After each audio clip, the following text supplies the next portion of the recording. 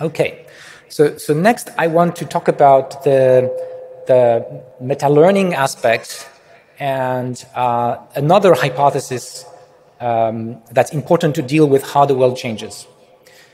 So meta-learning is something really hot and cool these days, but actually started several decades ago. My brother and I have been working on this in the early 90s, and actually was Sami's PhD subject. And what it's about really is about having multiple timescales of learning, or multiple timescales of iterative optimization like computation. So typically you would have an inner loop like normal learning and an outer loop like evolution, which optimizes whatever the inner loop is producing.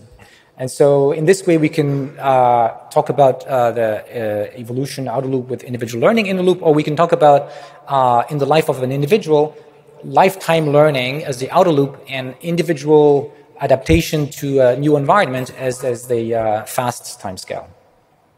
And the thing that's cool about meta-learning is it allows us to explicitly optimize for generalization. And in particular, it can be used to explicitly optimize for out-of-distribution generalization, right? If the agent sees multiple environments, we can train its slow timescale metaparameters so that it will generalize well to new environments.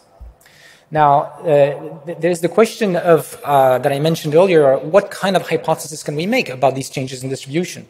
And because underlying physics means that typically an action by an agent is going to be localized in space and time, we can assume that the changes in distribution correspond to or are caused by or the consequence of an intervention by an agent that acts on just a few causes or a few mechanisms that relate variables with each other. So this extends a hypothesis that was proposed by Shopkoff and collaborators of independent mechanisms. And what they mean here is informationally independent, meaning that the relationships between variables, the mechanisms, the conditional distributions are independent in the sense that what you learn from one doesn't tell you anything about another one.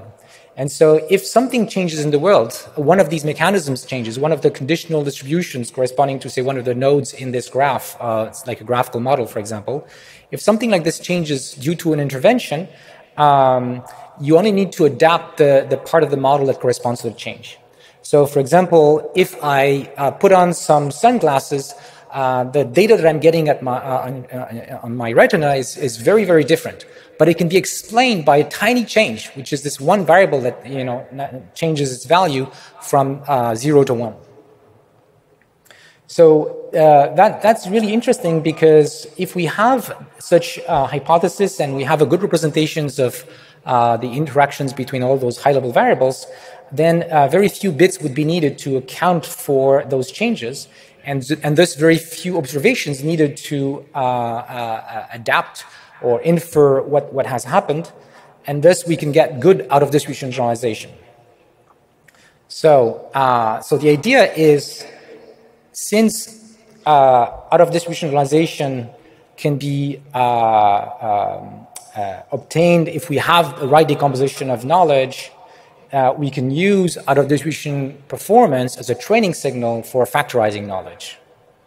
Okay. So we did some work in that direction. There's a paper called the Meta-Transfer Objective for Learning to Disentangle Causal Mechanisms, where we applied this idea in a very simple settings where you have just two variables, A and B, or say four variables, A, B, X, Y, and A is the cause of B, but the learner doesn't know. And you might observe just X and Y, which are simple like rotations of A and B.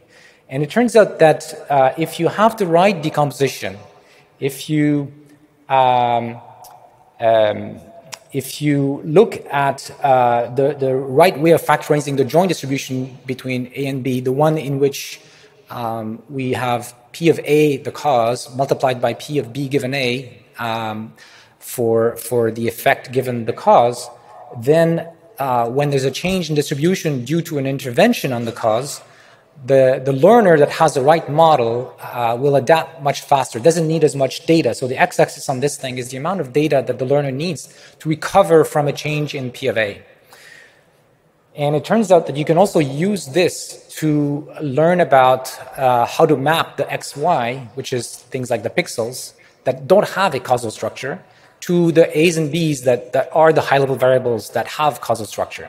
Because, again, the same remark as I did earlier with the consciousness prior, which does not apply on the pixel level, the assumption that these high-level variables are causal does not work on things like pixels. You can't really find a pixel that's a cause of another pixel, right? So it's not the right space for doing things.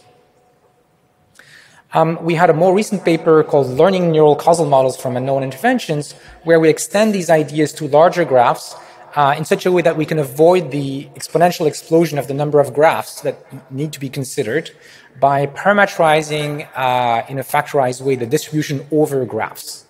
And one of the things we find is that in order to really facilitate the learning of the causal structure, the learner should try to infer what was the intervention, on which variable was the change performed. And that's something we do all the time. Like most of the time, at least my brain is trying to figure out what was the cause of what I've observed or that explained the change that I'm seeing. So we tested these ideas on various small graphs, and we were able to find that actually this works quite well and better than the commonly used causal induction methods. But more importantly, the way that we're attacking this problem is something that's very deep learning friendly, in the sense that we just define an overall objective, some regularization terms, the usual things, and we do gradient descent on it.